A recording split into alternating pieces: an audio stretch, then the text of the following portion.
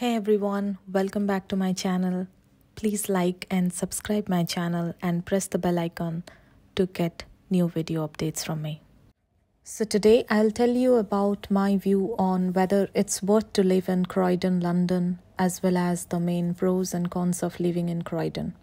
As you all know, London is one of the world's leading capitals and it's a stunning multicultural city that has everything you can think of, except for affordable housing. There's a saying that if you are tired of London, that means you're tired of life. Well, it's a joke, of course, but I think you get it. London has it all.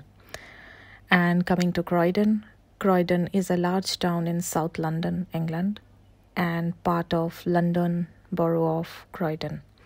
Thanks to substantial investment and development in recent years, it has become one of the largest shopping districts outside of central London and has a well-developed nighttime economy. Commuting is a big part of life for many people living in Croydon and working in central London.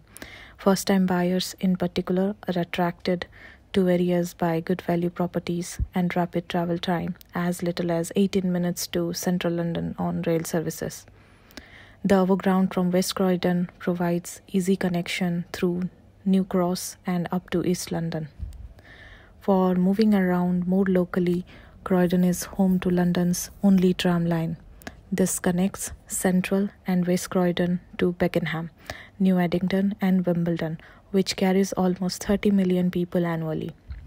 So the pros are pretty phenomenal transport links, no matter how or where you wish to travel.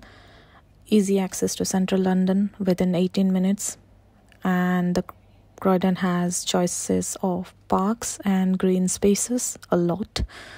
Multiple shopping options with big names like Sainsbury, Curry, PC World, IKEA just a minute away. Great for young populations that like to enjoy the night. And the cons are traffic on the roads at peak hours can be terrible. Some antisocial behaviors in terms of littering and graffiti within the area, but it is only applicable to few areas, not everywhere in Croydon. House and rental prices are very high, as they are throughout the London. Croydon is no exception. Public schools have deteriorated within the last decade, though equally some of the very best private schools are also on your doorstep.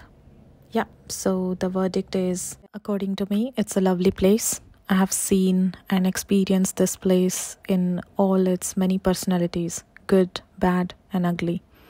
The thing about Croydon is that it is also full of incredible beauty in its abundant green and natural spaces, which many don't know about.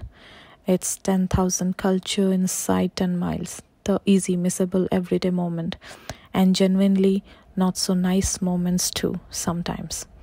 So yes, I love Croydon. It's a great place to live. Do let me know what you think about Croydon, and thank you for watching this video. Bye bye.